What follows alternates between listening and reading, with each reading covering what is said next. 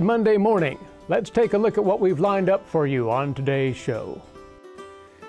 Today, Dr. Dan Thompson's guest is Dr. Maria Ferrer, a clinical associate professor in the Veterinary Health Center at Kansas State University's College of Veterinary Medicine and a leader of the Equine Theriogenology Service there. They'll be discussing equine fertility issues, learn about the diagnosis and treatment of infertility in horses. Stay tuned for all this and more after the break.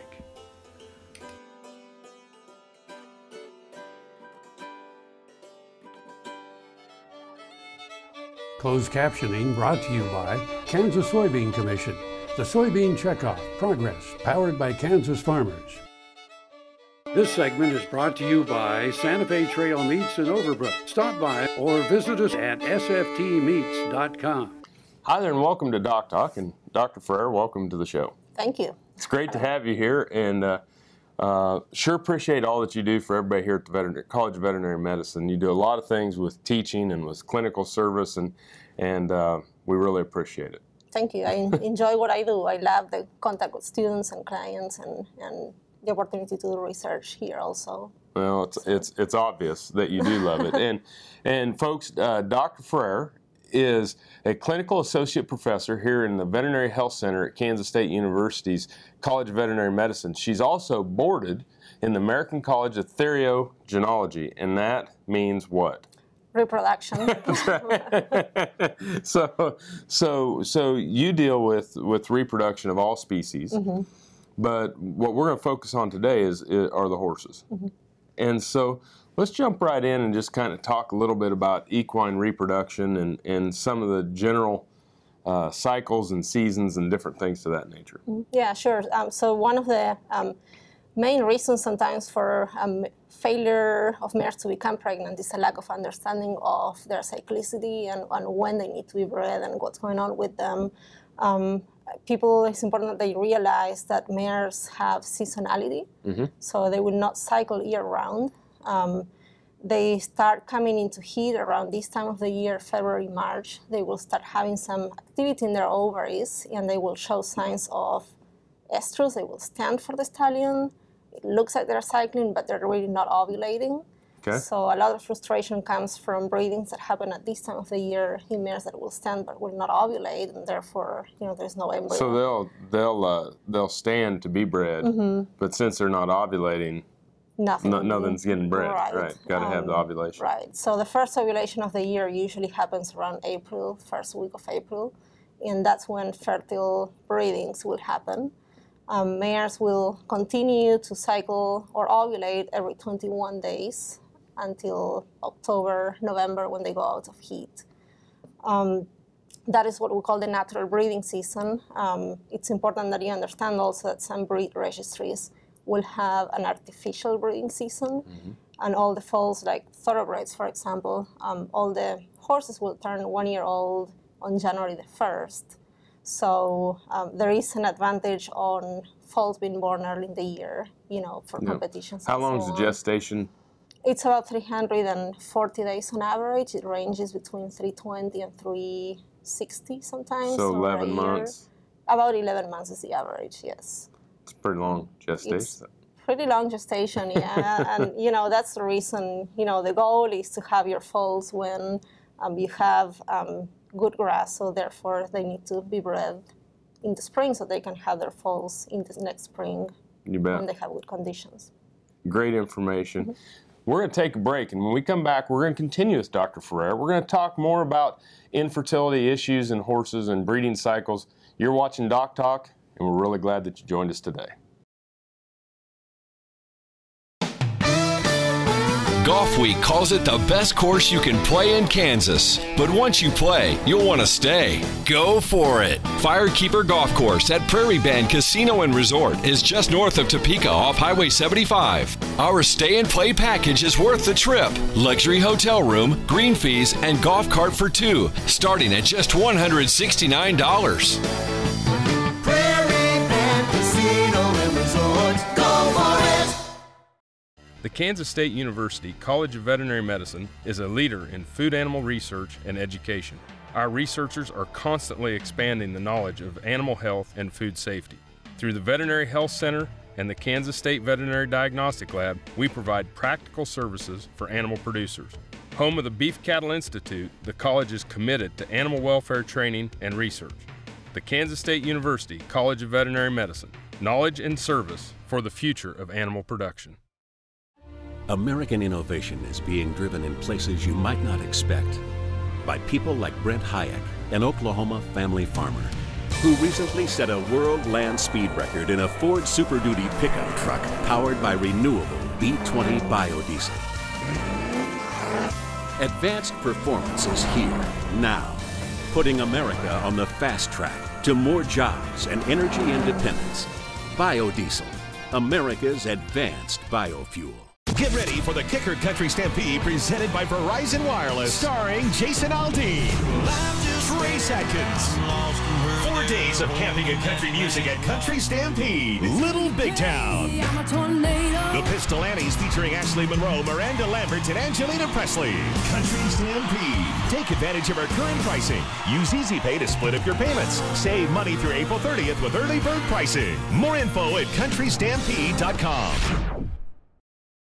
Soil is the life of a farm, and for 25 years, SureCrop Liquid Crop Nutrition has helped growers produce abundant quality crops while preserving and improving the soils they steward. SureCrop offers complete soil and plant analysis with cropping recommendations, delivery direct to your on-farm storage, and quality crop nutrition custom blended for your field. Choose SureCrop for the assurance of excellence for your soil. Call today or visit their website for more information.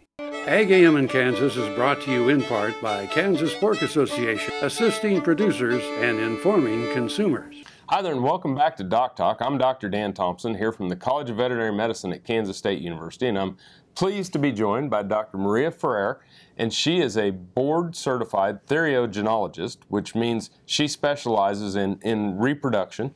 She's a clinical associate professor here at the College of Veterinary Medicine at Kansas State University, and we're just tickled to death to have you here on the show. Thank you. We've been talking about the equine reproduction and the season surrounding equine therio, and so there comes a point in time where we have to be able to determine, are our mares bred or are they not bred, and what's kind of the protocol or suggestion? I know that we always recommend that you work with your local veterinarian. Right. But what are some of the general things, if I was bringing my mare into your veterinary clinic, that you would want to do throughout that breeding season? Well, there are multiple ways in which infertility can manifest, I guess, or you can identify it. Certainly, there are mares that will be infertile because they're not cycling normally. Mm-hmm. So if you're following the estrous cycle of your mares, you'll know that she'll be in heat for a week and then she'll be out of heat for 2 weeks and will come back into heat later. If there are irregularities in those cycles, then that would be one reason to call your vet and find out what's going on with that mare. If the mare is cycling normally and she has been bred, the mare, if she's pregnant, she will not come back into heat. Gotcha. 2 weeks later, so she will remain out of heat. There's no guarantee that she's pregnant. There are some conditions that will result in lack of cyclicity, so that's why we recommend having your vet ultrasound your mare. Okay. And the best time for diagnosis is about 14, 16 days from ovulation, because you know she's pregnant and you know she has twins or not, and if she has twins, there's something we can do at that point. So let's back up. Yes. So 14 to 16 days after ovulation is when you want to have them ultrasound. That's pretty quick. Exactly. It is pretty quick, and you can see the embryo as early as day 9. Oh my goodness. Post-ovulation with a ultrasound. But 14, 16 days, that's the time when, if the mare is not pregnant, she would be coming back into heat. So if you have your early diagnosis, you can plan ahead to breed her in the next cycle. And what the problem with twins? Twins, because of the placentation that the mare has, mm-hmm. that placenta needs contact with the entire uterus to support a pregnancy. If you have 2 in there, they're competing for that space. Gotcha. So most of the time, one of the embryos will not make it. If they make it to term, you'll have foals that would be very weak and do not strive and do not do properly. So twins, it sounds cute, but it's not usually a good thing, right. In horses. So there are ways to reducing that pregnancy if she is 14, 16 days from ovulation, and make sure that one embryo makes it to term safely for baby and for mom. Wow.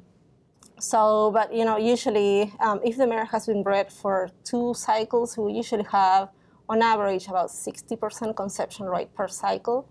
It can change depending on the mare.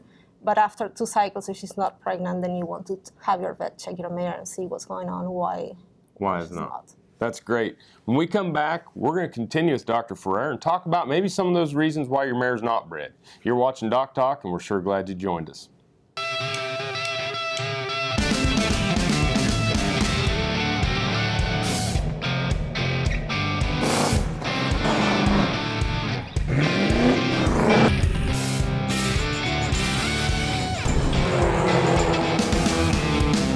This is the fast track to more jobs and America's energy independence.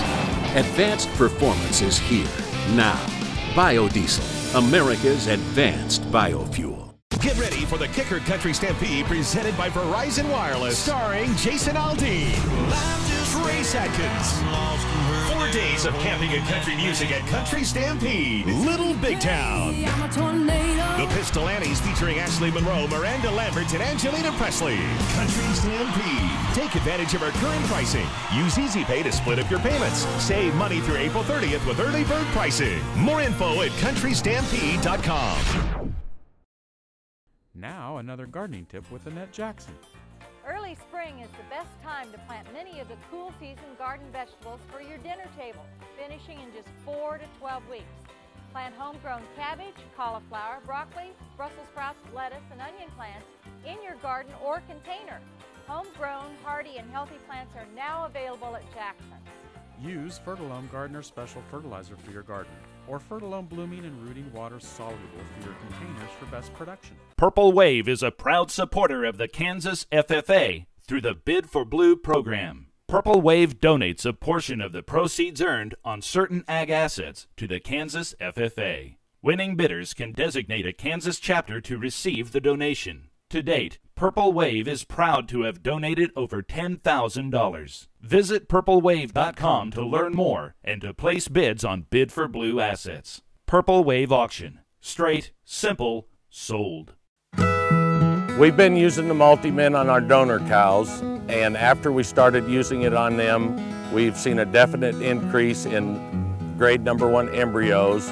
I like the results that I get using Multi-Min with the AI conception rate. Their minerals not up to snuff, you're going to have problems, and I definitely think Multi-Min is good for, general healthiness of the cattle. We think Multi-Min more than pays for itself. Dr. Dan here. Whether I'm driving up and down the roads covering the state of Kansas, or I'm getting between Riley and Manhattan for my job, I'm driving a Ford truck. I'd like you to come out and visit my friends here at Dick Edwards Ford. They have a truck that'll suit your needs, whether you're looking for power with a Power Stroke diesel, or if you're looking for fuel efficiency with the new EcoBoost engine, they got a truck that's just right for you. They're located 2 miles east of the Town Center Mall in Manhattan, Kansas, and they'll bend over backwards to help you. And I'll see you down the road. Valley Vet Supply is devoted to providing information and professional quality products at reasonable prices. ValleyVet.com, ValleyVet.com, Valley Vet Supply. This segment brought to you by the Kansas Soybean Commission. The Soybean Checkoff, progress powered by Kansas farmers. Hi there and welcome back to Doc Talk. Dr. Dan Thompson here with Dr. Maria Ferrer. We both work here at the College of Veterinary Medicine at Kansas State University. And Dr. Ferrer is a boarded theriogenologist and studies reproduction of many species, but today we're talking about equine. And so we get out to that 60 days, or the 2 services and 60 days post-breeding season, and the mares are open. And now I bring my mare into your veterinary clinic. What are some of the things that we need to take a look at, or what are some of the things that you're going to investigate to figure out why she's not fertile? We are going to do what we call a breeding soundness exam. Okay. So we're going to get a complete history for that mare, so it's important that the client comes in, if you have breeding records, that you bring them so that we can go through them. It tells a lot on what's going on. We're going to do a complete physical exam on the mare to see if there are any systemic conditions that are affecting her that may affect fertility. And then we're going to start by looking at, for example, the conformation of the vulva of that mare. If you look at the position of the vulva, it's a highly contaminated place, or fecal contamination on that skin. So we need to make sure the vulva has a good seal so that air and feces do not go into the uterus and cause an infection. If the conformation is not correct, there are surgeries that we can do to fix You can do some sort of, you know, is it the tilt, the angle? It's both. It's the tilt and what percentage of that vulva is above the pelvic rim. Gotcha. So you want 2/3 below the pelvic rim, and you want that vulva to be straight. If it's not, then that predisposes the mare to infections. Okay. When they defecate.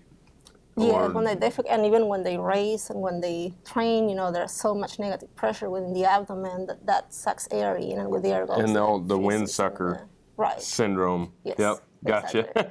Exactly. Gotcha. So, but even when the vulva is correct, you know, during breathing or insemination, you're penetrating through all the physical barriers, going straight into the uterus and putting potentially bacteria into that uterus and causing, you know, an infection. So you want to ultrasound the mare. We're going to ultrasound her, see if there is any fluid in the uterus, any signs of infection.